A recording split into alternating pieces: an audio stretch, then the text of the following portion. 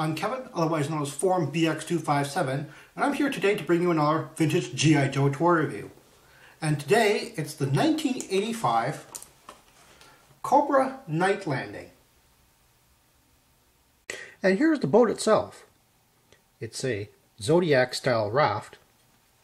It comes with a mountain machine gun here, which is actually removable.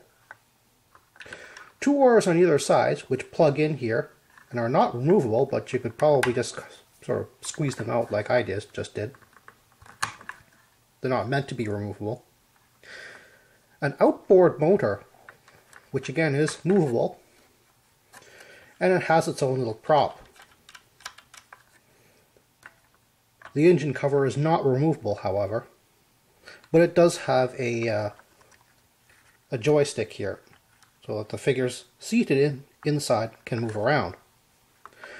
There are 2 planks, one here and one on the back there, so presumably it could take a crew of 2. Also included for the crew is a radio, a submachine gun which looks sort of like an M1 grease gun, a shovel, and a knife. And here we are back at the good old G.I. Joe dunk tank, and I placed 2 figures in here and all the weapons and accessories that the boat came with.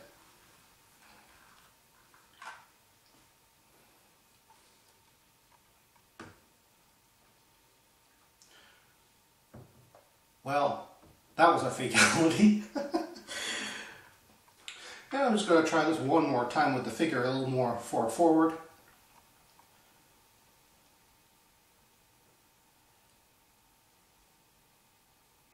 I'm seeing the same problem.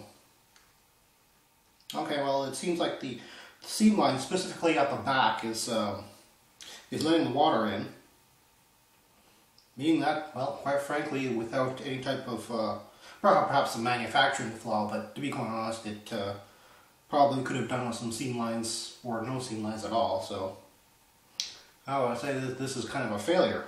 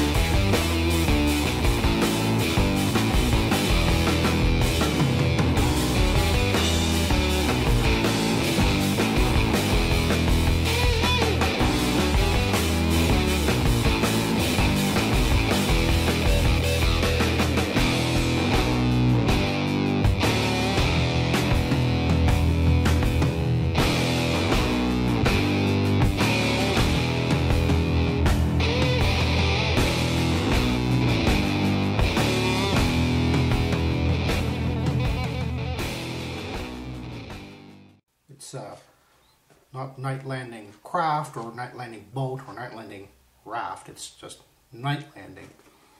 Very interesting. I think the modern military term for this is night insertion. But I'm not going to use that because, quite frankly, that's a double entendre.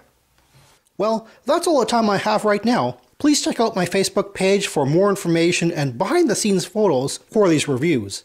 Thank you for watching this video, and stay tuned for next time to see another 1980s G.I. Joe toy review. See you then.